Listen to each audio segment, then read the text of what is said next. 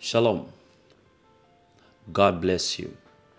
Jesus Christ is still the same yesterday, today, and forever. It is I, your favorite apostle, God's favorite apostle, Innocent Java, right here with your daily RHEMA, your RHEMA for the day.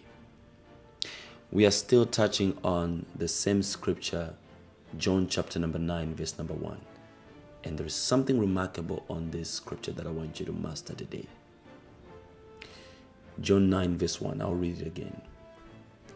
As he went along, he saw a man blind from birth, which means Jesus was passing by and he saw a man that was blind. He was not just blind, but the man was blind from birth. Now, the meaning of birth, it talks about foundation. And the meaning of his condition, which is his blindness, is the absence of vision. So I'll repeat, birth represents foundation and blindness represents absence of vision. Listen to me very carefully. Your foundation can actually affect your vision. I'll repeat, your foundation can actually affect your vision.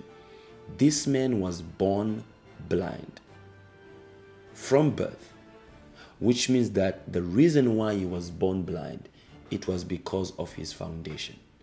His foundation affected his vision. There are so many people that are hearing the sound of my voice right now. The reason why they are in a condition is because their foundation is affecting the way they see things. Their foundation is affecting their vision. Some people don't even have visions. Some people, they can't even see anything. Why? Because their foundation is affecting their vision. If you don't address your foundation or your background, your back will always remain on the ground. I'll repeat this statement. If you don't address your foundation or your background, your back will always remain on the ground. Tell yourself that certain things that happened within your foundation or within your past or within your genealogy, they have to be addressed. And after they are addressed, all those things have to be broken today in Jesus' mighty name. There are many people that are struggling with the foundational issue. Some they're struggling with the generational curse. Some they're struggling with the bloodline curse. Today, we are going to deal with our foundation. I'm going to give you a prayer for foundation. And as I pray for you, that foundation shall be dealt with and your eyes will open and you shall be able to say in Jesus' name.